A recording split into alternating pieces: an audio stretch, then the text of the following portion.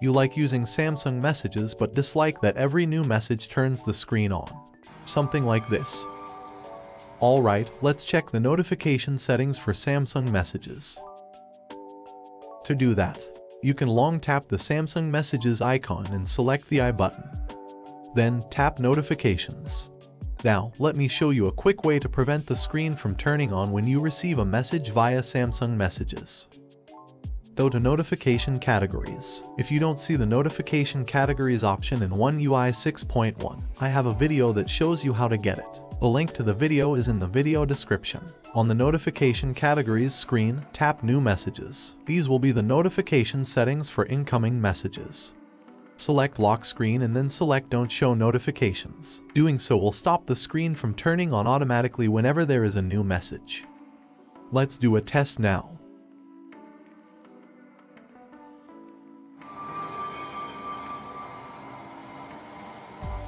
Yes, the incoming message doesn't turn on the screen.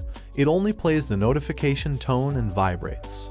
Selecting the Don't Show Notifications option will not only stop the screen from lighting up but also stop pop-up notifications and edge lighting. If you still want to show the pop-up notifications, select Show Content for the lock screen field. And make sure the Show as Pop-up option is enabled. Then go to Settings. Notifications, Notification Pop-up Style, and ensure the Show Brief option is selected and the Show Even While the Screen is Off option is turned on. Yes, this is how it works. The screen does not turn on when a pop-up notification for your new messages appears. Let's do a test now.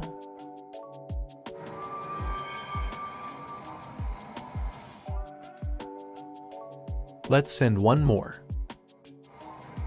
Do you see that? Now, you have the new message pop-up notification, but the screen doesn't turn on automatically. That's all for this video.